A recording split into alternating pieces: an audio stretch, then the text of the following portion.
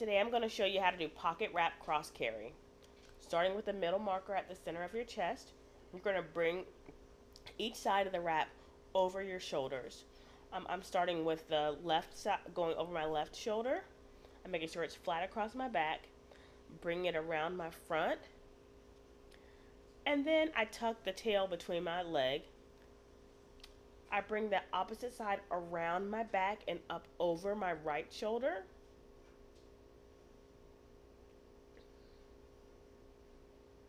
And I make sure that is spread across my back also. And then I pull to tighten it. Once I do that, I bunch it up in my hand, the tail, and I tuck it down through the chest pass.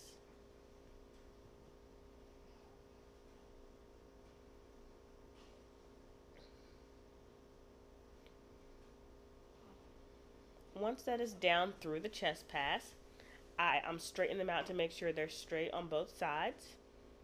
I pull to tighten a little bit more. I bunch the pass going across your chest, and then I cross the two sides over each other. Then I bring it to the back, and I do a half knot.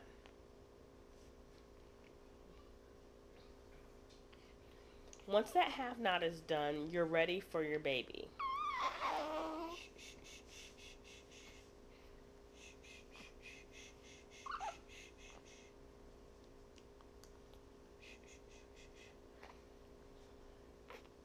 Taking the inside pass, with the inside pass, you're going to put your baby in.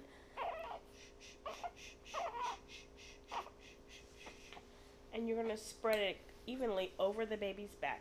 Now both feet are in, and you're going to make sure that they're sitting froggy inside. And then you're going to spread the other pass over just the same way. Then you're going to pull that chest pass up over the baby. You're going to tighten your knot and do that second knot.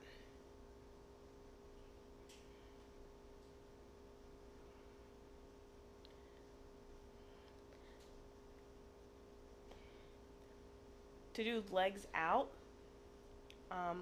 everything's the same, except for with that first pass, you're going to bring their legs out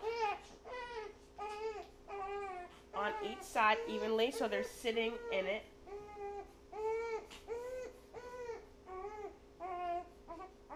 And then you bring the other side over as well. Make sure their legs are out on both sides. That way they're sitting kind of M-shaped.